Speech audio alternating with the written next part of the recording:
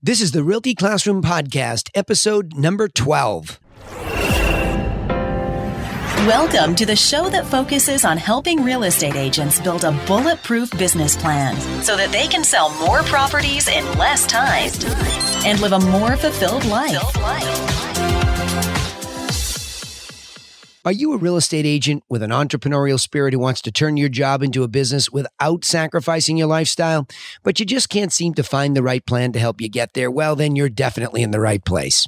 I'm Danny Griffin, the founder of the Realty Classroom and the host of this podcast. And to help you take immediate action to build a better real estate agent business, I've created a free jumpstart course for you at freeagentgift.com. Let's get started in this episode. Today, I want to talk about the assembly line. Yes, the assembly line. I know, what's that have to do with the real estate agent business? Well, much more than you would think.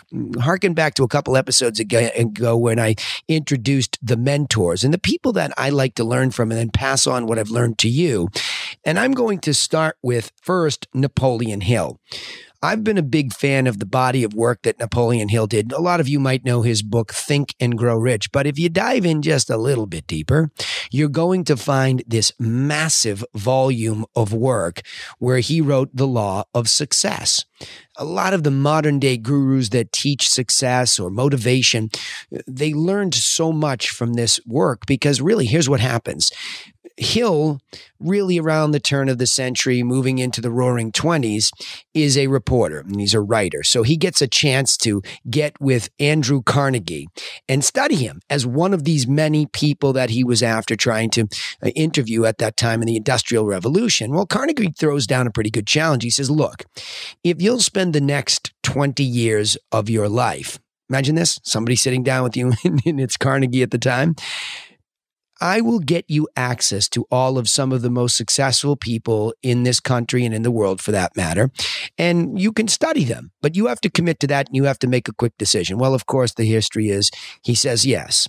But as you go through the law of success and you learn all of these laws, 17 laws that he came up with, you find that there were a few people that had big influence on him.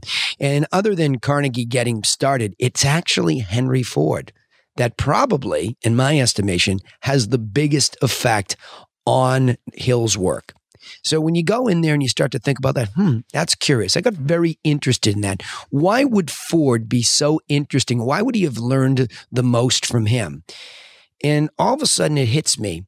When you think about Ford, oftentimes if you haven't done the study, you think cars, the Model T, and you think about all of the black cars that, Henry has. But it turns out that when you do the study, there were a lot of people at that time making cars. So the manufacture of an automobile in and of itself wasn't anything unique at all. There was just a ton of people trying to do it, in fact, well before everything started to consolidate. But what is most interesting about Ford is, simply put, the assembly line and the modernization of the assembly line. And that hit me. I started to think about all these guys, whether they're alive or passed on, as mentors and saying to myself, gee, that's interesting. Why don't I hire Henry Ford? Of course, at this point, it has to be imaginary, but I know enough about him. And I want to bring him into my real estate agent business. And I want to say, Henry, look, I need some consultation here to see how these processes work. And there's the key word, right? You lean in right there. It's about the systems, the processes that take place, that run this business. How does this systematically work? And it was interesting. I started to think back when I was a kid. My family was in the liquor business and in the big volume liquor business in the city of Boston. And there was this big warehouse. It was called Warehouse Liquors. And there was this big, huge 10,000-foot box of a store. And there was an upstairs where all these cases and cases and cases of booze was kept, right? My job was to go up there and move the stuff around, get it on the conveyor belt, and out it would go. But up there also was an office. And the office was situated in the corner of the warehouse upstairs with all glass windows where you could look down upon what was happening. And it hit me. I imagined Henry walking up into an office. You see a lot of these old movies where somebody's on a manufacturing plant and there's the manager's office is upstairs. You walk up a flight of stairs. It's all glass. You can see down what's happening. So I imagine taking Henry up to my proverbial glass office, looking down on my real estate agent business like a manufacturing plant. And he would look down there and he said, well, how does this all happen? Where does the marketing happen? Where does the manufacturing of whatever it is you're building happen? And what happens from there? How do you deliver it to, to a happy outcome? So you look at that and you say, well, that's pretty interesting. And you think, well, Henry, first of all, let's go back a little bit further with you. How do you know this? How did you do what you did? I mean, everybody was manufacturing cars, yet all of a sudden you proliferate the greatest. What is it that you did? Well, it turns out that he actually had plenty of people to study in his day and age that were doing this really well.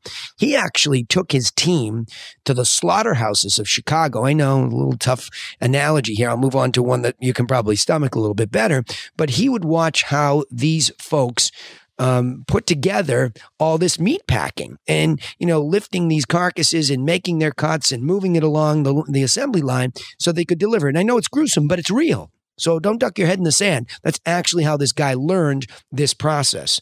And it was more about the people that were specialized, that were on the assembly line. They didn't move. They were at a station and they did a particular part of the process. He also subsequently studied Sears and Roebuck and their systems.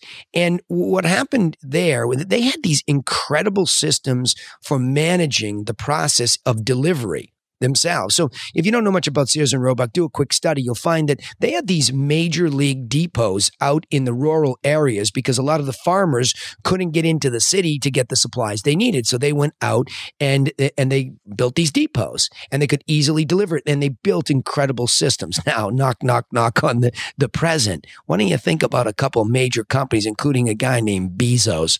Do you think he might have been studying these guys too? It sounds pretty familiar, doesn't it? So we have some pretty good company of past and present to say, all right, I get it. Let's get them up in the office and let's try to figure out. But how do you manufacture anything in real estate? We're not builders. This isn't a podcast about building a property. No. But it is very, very much a podcast and a coaching program all about building relationships. See, the truth be told, we really don't sell houses. It's very difficult to sell a house to somebody that's not in a relationship with you or doesn't trust you to take them through the single largest financial transaction. And then, of course, there are, in fact, home inspectors who know the product better than most agents would ever care to know the product. So the product itself is a built product that needs to be studied in a different way. But what you need to do to even arrive there, what I need to do, we need to manufacture relationships. Now, you think about that for a second. You say, well, wait a minute. Let's digest that. Why do we need to manufacture anything? I mean, I have all this referral business and I have friends and sphere of influence. These are all of those terms that our business proliferates as if that's enough to become a business. And it's not. It's not. I'm not saying that good referral programs that continue to bring people in that you don't know, that's different from what I'm talking about. You can't just rely on people you know. You have to manufacture new relationships constantly to make this what it became for Amazon, to make this what it became for Henry. It was a steady, predictable business. That's what it is. And that's what we do in manufacturing. So let's think about this for a second. Let's build this relationship manufacturing plant right now. When you imagine Henry, and at least this is what I did, getting raw materials into the yard where the assembly plant was. So you imagine all this steel coming in from his buddy Carnegie that was going to form part of the automobile, and all his buddies, Firestone, Harvey Firestone, and all the rubber for the tires would come in, and all these raw materials would come in. And you can imagine these big doors that it would be delivered through. And it started at one end of the assembly line and would spit out this shiny Model T. Sounds pretty good, right? And off it would go. So if you think about our business and the most important part of it being building relationships, this is where this whole concept of CRM, customer, I like contact better, contact relationship management. That's really what this assembly line is all about. So the only reason why we even talk about leads is because they're like a raw material in relationships. They are the contact information, or it is the contact information of people who may or may not be interested in buying or selling real estate. But that comes in the front door of your manufacturing plant, and it starts to morph into one of two things. Think about this the same way as the assembly line. They are either moving along the assembly line as part of the final product, which I like to think of as a happy client. My Model T is a happy client. It's not money. It's a happy client. I am trying to manufacture a relationship to its pinnacle where somebody is really happy with the process we just put them through, right? Think about that. Let that sink in for 1 second, because now you look at leads differently. You look at them as trying to get the best raw materials you can, not the most. Can you imagine if Henry ran his business like most real estate agents who go get leads at no end, like a fire hose? Whoa, leads. I got this lead generation company and everything's coming. I'm getting 200-300 leads. This is great. No, it's not great, because it doesn't consider, is your assembly line set up to handle volume or not? Always start with a balance between quantity and quality. I like quality myself because I want a really, really good, happy client at the end. So build that relationship manufacturing plan to consider the raw materials go from lead or waste. They get kicked outside. They're in the waste pile. It's not going to happen. That relationship is not going to happen. Be realistic about it. Don't fret it. Don't get mad. Just move on. It's not going to make it. The next thing, prospect, that's where the relationship is starting to happen. You're beginning to be able to manufacture something deeper, something where they like you more, they trust you more, right before they become your client. And now you've built it correctly. So now you arrive at listing their property and subsequently showing their properties. And I'm going to whisper this one in your ear a couple times. They might be coming to you with no competition attached. You understand what I'm saying now? If you take the time to build this manufacturing plan for relationships and you invest in that final product, you arrive at that client stage, not in some dogfight because you're all trying to kill each other to get that appointment off that lead pile, but you've actually spent the time manufacturing a deeper relationship that means much more, so that when they go through the closing module, that's being managed correctly and still staying with them and bringing them all the way to that past client module, where now you have birthed a very happy past client who is likely to help you repeat if they have to, or refer. Let that sink in.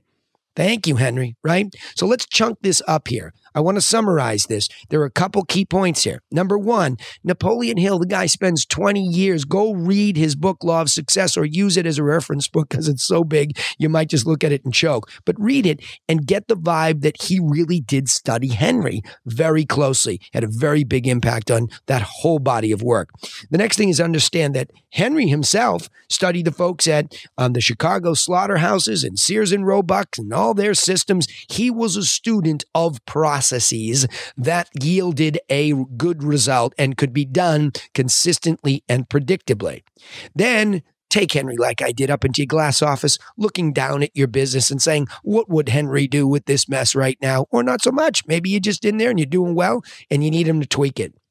But the best way to tweak it is to see it as a manufacturing plant for good, solid, positive relationships that yield a really happy past client, which will always be a great accelerant to your business. Okay? So the key point, be like Henry, understand and study the process systems of successful businesses. Remember, you can also take immediate action and get started in the right direction with our free video course over at freeagentgift.com. Hey, wink, wink. I have some things in order for you because Henry told me to do it, right? And if you like what you've learned here, then we'd appreciate it if you would subscribe and help us share these insights by giving us a positive review, if that's the way you feel. And if not, send me an email. Tell me I'm a bum and I'll take another look at what we talked about and I'll come at it from a different angle until you understand it, right?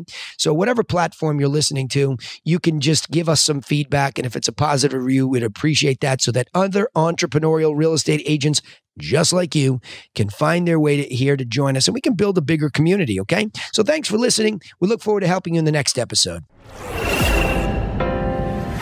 You've been listening to The Realty Classroom with Danny Griffin.